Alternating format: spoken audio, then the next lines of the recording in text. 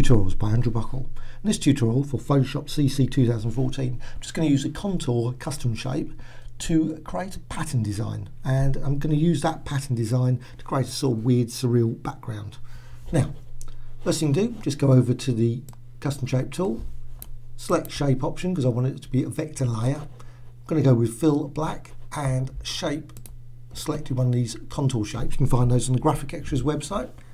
So I want it as a vector layer so I can actually distort it, because what I don't want that sort of nice uniform shape. I actually want to edit, transform path and distort, and I want to sort of fill the entire document as well, so I'm just going to stretch it that way and just distort it that direction as well, and again distort there.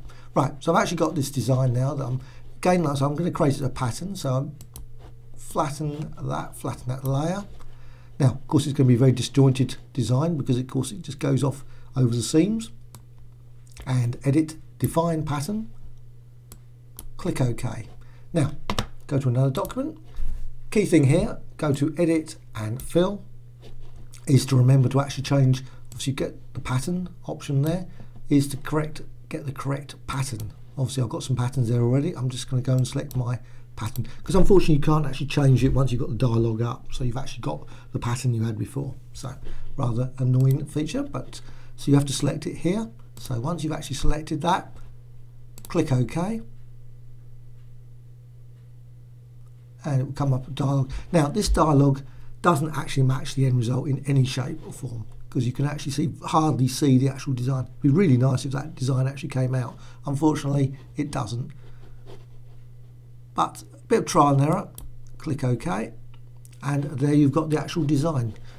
Got actual weird sort of surreal background. Of course, if you decide you want to actually create another layer, and that's the best way to use this tool, is just go to layer and add to a layer and fill that layer, so you can actually fill. Otherwise what happens is you end up finding you'll actually get just the same blank sort of spaces, which is not really particularly what I want. I actually want to fill the entire document. So now it's going to be applied to a layer. So again, just go there. Again, like I say, the dialogue will show very, very, very small. Unfortunately it's not accurate at all.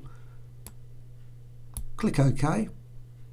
There you have it, you've got filled a little bit more, and again you can go to a layer, new layer, and again fill, and again run with the same thing, and it will randomize the actual design again. Hopefully this time we'll actually fill that final bit of space over there, and there you have it.